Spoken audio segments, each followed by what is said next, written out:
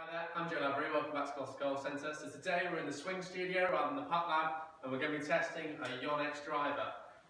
So I'll just show you, we've got the driver, so we've got the bottom there. You can see we've got graphite shaft, and then the sort of top view, you can see there looking down to the head.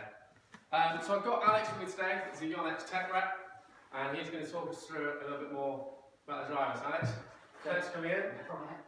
Anytime. Tell us some more. Thanks very much. Cheers. Guys, just running through a few quick points here with our Yonex XPG Type HD driver. So first thing with the name Type HD, that stands for high draw. So what we've done is we've just moved the centre of gravity a little bit lower and a little bit deeper for a little bit more of a draw, higher draw bias ball flight. Yep. That's the main difference between our normal XPG model and the Type HD. Sure.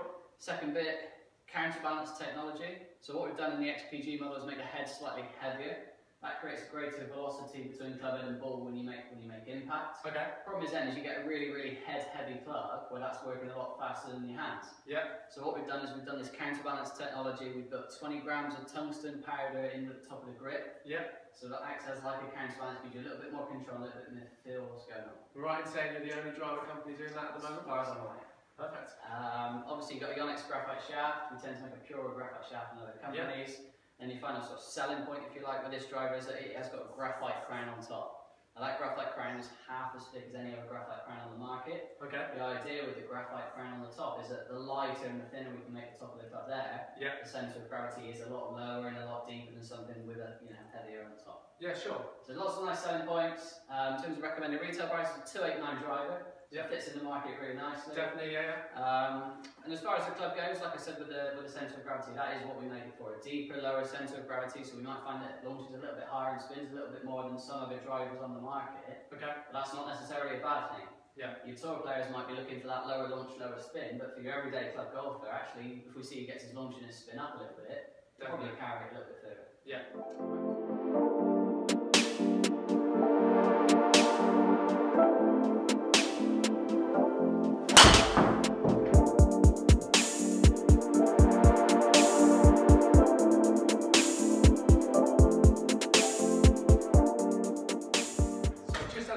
Now with the Yonex driver, overall personally I think it felt really nice off the face. It came off hot, it felt like I was making the most out of the strike. Even the odd one or two I slightly misstruck, I found that actually the ball was still flying well, it was still coming off nicely. Yeah. What do you think of the numbers? Yeah, I think looking at Joe's numbers, he's got a driver that really suits in there. What's really nice from our point of view is that his club head speed is averaging 103, but he's within 1 or 2 miles every time of that club head speed. He's not jumping up and jumping down. So from my point of view, that suggests that the shaft's working nicely for him, the counterbalance technology is working really nicely for him as well, and he's getting a very consistent impact position. Yeah. How did that feel? Yeah, I felt really, it did feel really good. It felt to me as if it really inspired confidence. Like when I look down at it, it's actually it's a pretty looking driver. There's some you put down, looks like a bit of a spaceship. You get the same with some putters. You just think, what is that? But actually looking at this, the alignment is good. You've just got a little sort of dash there, which really helps, and then just a few effects which you can see there going around the top. And just found actually it made the head still look quite compact, even though it is it's a big head on it. Just going back to Joe's numbers again, his average club head speed is at 103 miles an hour and his ball speed is at almost 155. So a smash factor of 1.49, we're basically exceeding or almost exceeding what Joe can do with his club head speed. He's basically at his optimum ball speed there. So that driver suggests it, and the numbers suggest that he's coming off as hot as possible. Yeah. His spin rate maybe a tiny bit too high at 3,000 RPM. But for your average club golfer, like we said earlier, a little bit extra spin on there, keep the ball up in the air. Yeah. And you'll probably find that you'll actually carry it a little bit further. So yeah, really good numbers for Joe. Definitely. So I think one of the last points that I noticed there is I'm a natural drawer of the ball. And with a few of the shots I noticed on the ball flights, I was definitely getting a right to left movement. On the third shot, it was a bit extreme, we got a slight hook.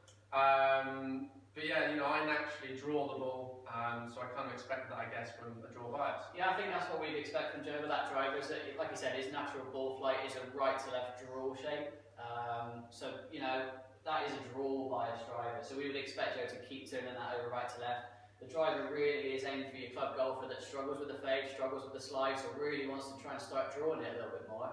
to get that right to left curvature and a little bit of extra distance. So quite a common thing we see actually, even when we're doing the fittings, you know, you tend to see a lot of people do struggle losing it to the right, so now, you know, having a draw bias driver is a really good option to go, where they still then, you know, they consistently start to hit it straighter, rather than consistently getting that left to right shot. Yeah, I think really good driver. Very, very impressed with sort of the data and the results. Love the look of it as well, love the feel. So thank you very much for watching. Thank you, Alex, for coming down today. Really appreciate it. And thanks, and I'll see you again soon.